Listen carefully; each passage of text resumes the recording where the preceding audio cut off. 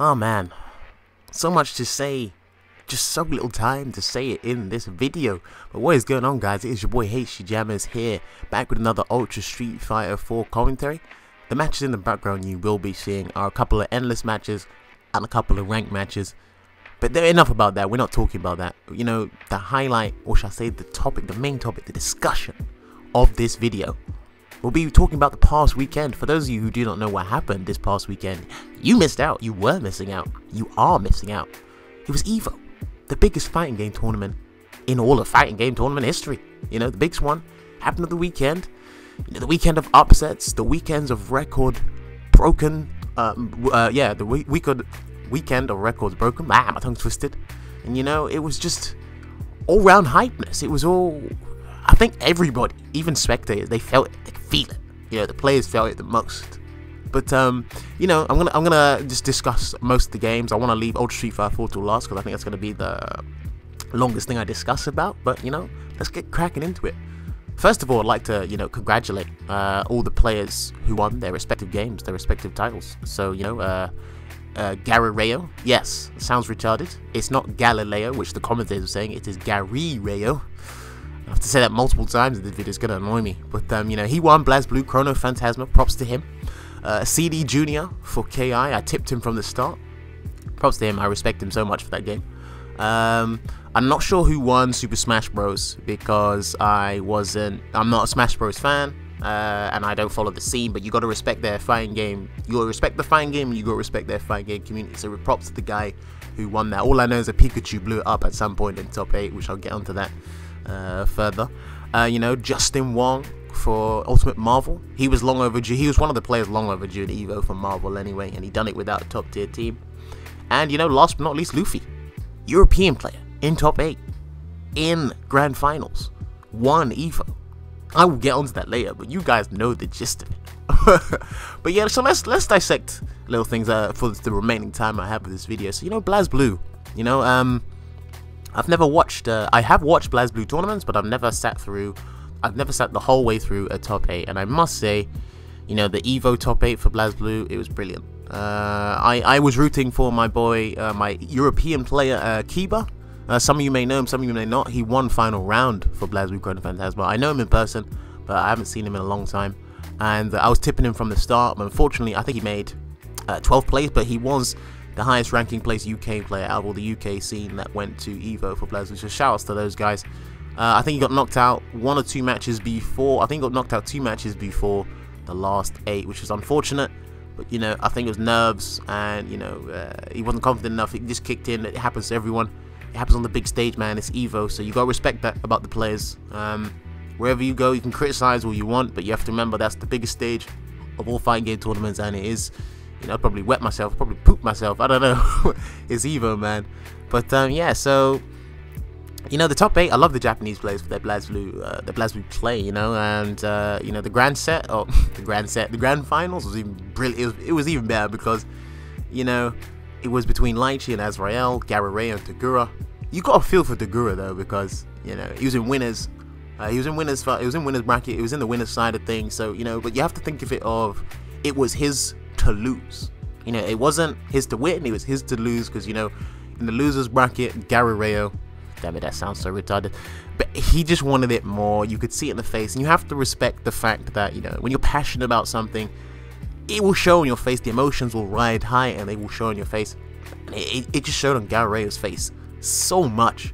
I mean, how are you going to do in both sets, right? You're going to be losing like 2 games to none, and then you just bring, I think it was either 2-0, 2-1, and he brings the set back to reset the bracket, and then redo that whole scenario again to win the tournament. Like, come on, that doesn't deserve respect. I don't know what does. But you know, BlazBlue was great, and I did tweet out a bit of controversy and a bit of speculation with my tweet, because I may have misinterpreted it. I did say, you know, it's funny how the top tier characters of their respective games are not winning the tournaments. And what I meant by that, because other people, you know, I think everyone got a bit confused, and the way I tweeted it out was, what I meant was the characters sitting right at the top of their tier list. So you know, BlazBlue, it would be Kokanoe, KI, it would be Saberwolf, you know, and so on and so forth with their other games. They weren't winning their tournaments. I mean, Kokono didn't even make top 8 for BlazBlue, you know, and that's what made top 8 for the games this year even more interesting. I mean, I know Lychee and Azrael, like, they're high on the list, but they're not the ones sitting right at the top. They're not sitting on the throne. That's what made it so good. But I know there's going to be a spout of Lychee players just holding all over BlazBlue.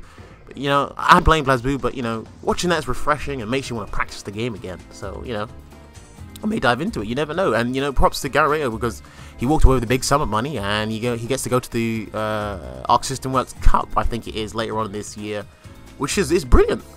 You know, enough about BlazBlue, but that was a great top 8. Let me know what you guys think in the comment section. Next we have KI, Killer Instinct. Now, a lot of people don't like watching the game. Slow paced, not that fun to watch, not entertaining. I have to agree, but there's only 2 players I like watching for Killer Instinct, and that is the champion, CD Jr., and Rico Suave. I watch their streams every now and then when they say they're streaming Killer Instinct, and you know, I know CD Jr. deserved it more than anybody. If there's anyone gonna be champion to him, because he deserved it more than anybody. He put in so much work for that game. He put in so much work in Sadira, and you know, it paid off. And you know, you got to respect that. And I remember Alex Valle, he must have tweeted out, he must have said, you only do well on the East Coast. You're not going to do well on the West Coast because you're afraid to get whooped. You're afraid to get beaten. And you know, karma comes back for you guys. And it did come back for Alex Valle because the East Coast player came to the West Coast, Las Vegas, and he won. And he walked away with a large sum of money. And you can see the emotion on his face because you know how much he's been working. I think past 6 or 7 months working on the game like that. Well, you know, I can't wait to see him in Season 2. Is he going to drop Sadira and pick up another character? They've only announced 2 characters, I think TJ and Maya so far, so I'm curious to see if he'll swap characters or not, or whether he'll stay with Sadira. I think he'll stay with Sadira. And that's another thing. Sadira's not at the top. She's a high on the list for the tier list for KI, but she's not at the top like Saberwolf. Saberwolf was in top 8, but that's inevitable. You know, there's going to be like 5 or 6 Saberwolves in top 8. You can't avoid that. But yeah, congratulations to CD Jr. again. Well deserved. Like I said, he deserved it more than anybody. For Super Smash Bros, like I said, I don't follow the scene. You got to respect the game and their community. But as far as I'm aware, all I know, my Twitter blew up when a Pikachu blew up someone in top 8, and then everyone in the crowd was just chanting Pikachu, and then worshipping this guy like he was a god. He probably was. I don't know. But then, you know, with the Smash Bro, you know, the new game Smash Bros Wii U, they're pulling out all the stops. You know, they're pulling out a new character like every single day, and you know, you kind of wonder, why doesn't Street Fighter do that, or why can't they do that? Why don't the other fighting games do that? You know, because it's pulling out all the stops. I mean, you know, how are you gonna have Captain Falcon? How are you gonna have the Fire Emblem characters, Palutena from Kid Icarus? All them characters, they just come out like every day. You just blink, there's a new character. So shout outs to Nintendo and the guys making Smash Bros Wii U. Definitely well deserved. I would get into that game, but it's just not my cup of tea. It's just not my cup of tea at the end of the day, but you gotta respect it. And you know, the intermission that happened, you know, the so-called leak of Tekken 7, I gotta feel sorry for Harada, but at the same time, I've got mad respect for that guy because, you know, I don't know who leaked it, but you know, they kind of disheartened a lot of people. Obviously, people are still hyped for Tekken, but I think a lot of people were expecting Tekken X Street Fighter at the end of the day. And you know, whoever leaked the information first, you just disheartened a lot of fans because they wanted Tekken X Street Fighter, or they were anticipating it. Now, you know, I don't know if Harada told people to, you know, release it at a certain time of the day on EVO Finals Day, or he said wait until after I've announced it. But you know, some people are just impatient and want their money, their YouTube money, their max CPM, baby. No, I'm kidding. But you know, props to this guy because he didn't have any footage, or enough footage, or the actual trailer that he initially wanted to show people. So you know, he went up to his room real quick in Las Vegas, in the hotel, and he whipped up something real quick. And I was like, wow, props to this guy. If you know, every game director or game producer should follow his footsteps. You know, you have to have whatever footage you can find, whip something together, show the crowd. They're gonna get hype anyway. But you know, looking forward to Tekken 7. Not much of 3D fighter, not much of a fan of 3D fighters, but I still play them every now and then, so looking forward to that.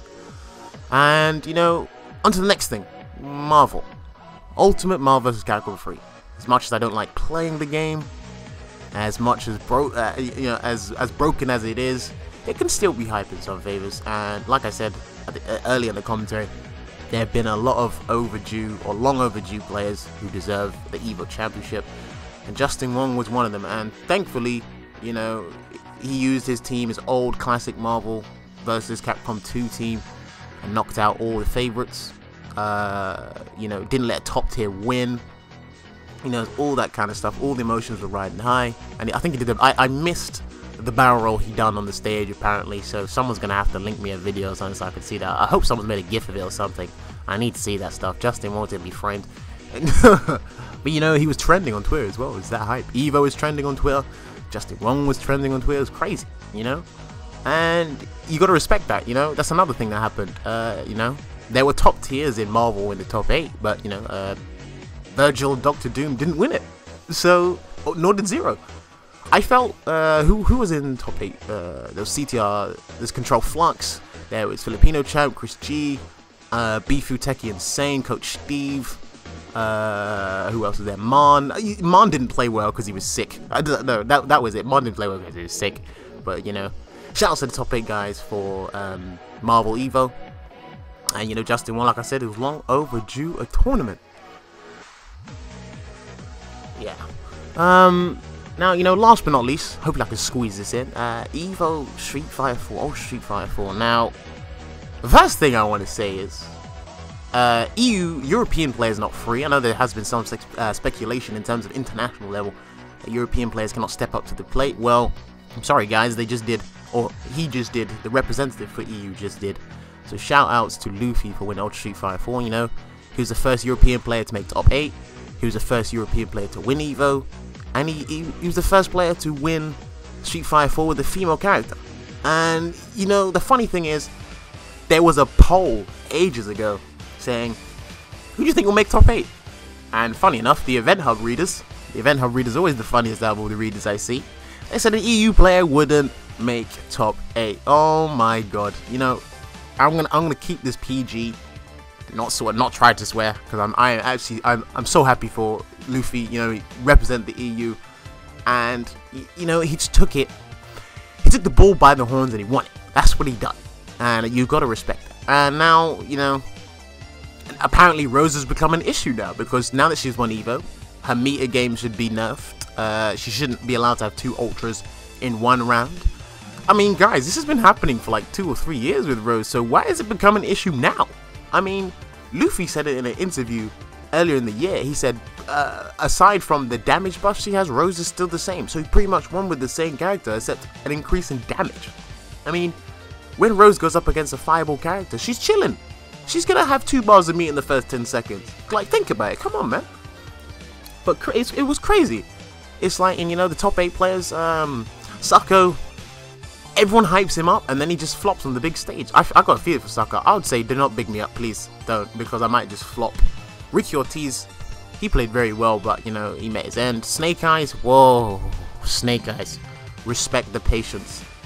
Respect Snake Eyes' patience. Respect his game for Zangief. The amount of matchups he just has to sit there and wait. It's ridiculous. And that's another thing that brings me on, right? Everyone moaned about Cross Tekken having timeouts, yet there were 6 timeouts in top 8. Come on, guys. I think we can draw a line here about timeouts, because you can't complain about if Cross Tekken has timeouts and other fighting games have timeouts. I don't see how it's okay for other fighting games and not Cross Tekken, but I'll speak about that another time. Who else was there? You know, there was Bonchan, there was Fudo, and there was Gat. Well, I think Luffy's very good at taking out. He's very good at taking out Fei Long players all the way through. So I respect that. He was hungry more than anybody else, I think. Fudo could have played a lot better, but big stage. He hasn't won EVO since 2011.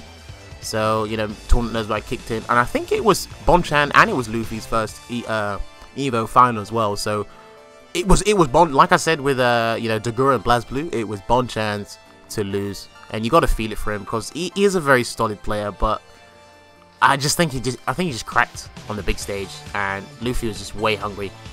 And the thing that differentiates Bonchan from Reinhardt is there were some places where Reinhardt would have uppercut was to get that Bonchan didn't, and he just wasn't feeling. He didn't want to risk it, which I totally respect that. But sometimes you just got to uppercut. I mean, I'm a guy who loves his uppercuts. I love my DPs, right? But you know, there's sometimes you've just got to uppercut.